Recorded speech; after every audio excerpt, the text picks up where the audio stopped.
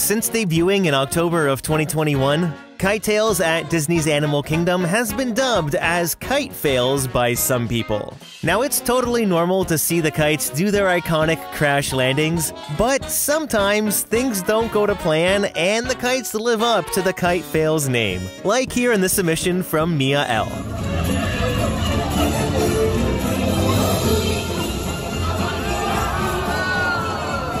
I love the crowd's reaction, just slightly disappointed. It looks like the cast member on the back of the jet ski lost grip of the kite's handle, which then led to Louis' faceplant. He needs to really stop monkeying around. Then another time, Avery caught Baloo doing the good old faceplant.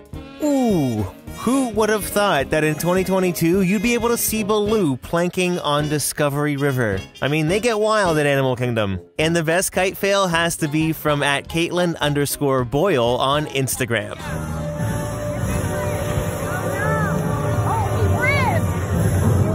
Okay, we need this one in slow motion.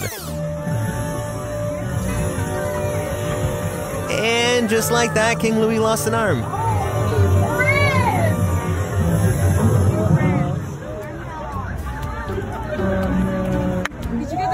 It's the woo for me. I'm sure Disney has backups of these kites just in case something like this happens.